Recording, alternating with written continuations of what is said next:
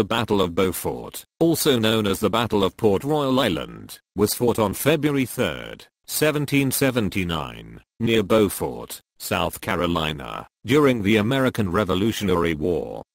The battle took place not long after British forces consolidated control around Savannah, Georgia, which they had captured in December 1778. Brigadier General Augustine Prevost sent 200 British regulars to seize Port Royal Island at the mouth of the Broad River in South Carolina in late January 1779. Major General Benjamin Lincoln, the American commander in the South, sent South Carolina Brigadier General William Moultrie from Purrysburg, South Carolina with a mixed force, composed mainly of militia, but with a few Continental Army men, to meet the British advance. The battle was inconclusive, but the British withdrew first, and suffered heavier casualties than the Americans. Background: the British began their southern strategy by sending expeditions from New York City and St. Augustine, East Florida to capture Savannah, Georgia late in 1778.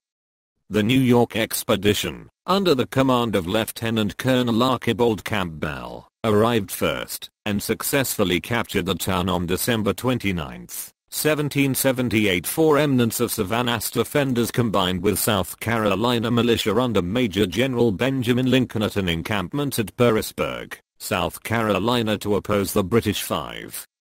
When Brigadier General Augustine Prevost arrived from St. Augustine in mid-January 1779, he assumed command of the garrison there, and on the 22nd sent a force under Campbell to take control of Augusta and raise loyalist militia companies. 6. Prevost decided thereafter to send a force to occupy Port Royal Island just up the coast in South Carolina, where he had been led to believe that loyalist sentiment was strong. On January 29, the HMS Vigilant, an unseaworthy ship of the line that had been converted to a floating battery, was towed by Royal Navy crews in longboats through the channel separating Hilton Head Island from the mainland. She was accompanied by a flotilla of smaller ships that carried 200 infantry from the 16th and 60th Regiments under Major William Gardner, one who had orders to take control of Beaufort, the island's main settlement. 7. The only major defense establishment on Port Royal Island was Fort Littleton, which was garrisoned by a company of Continental Army troops under Captain John D. Trevelyan.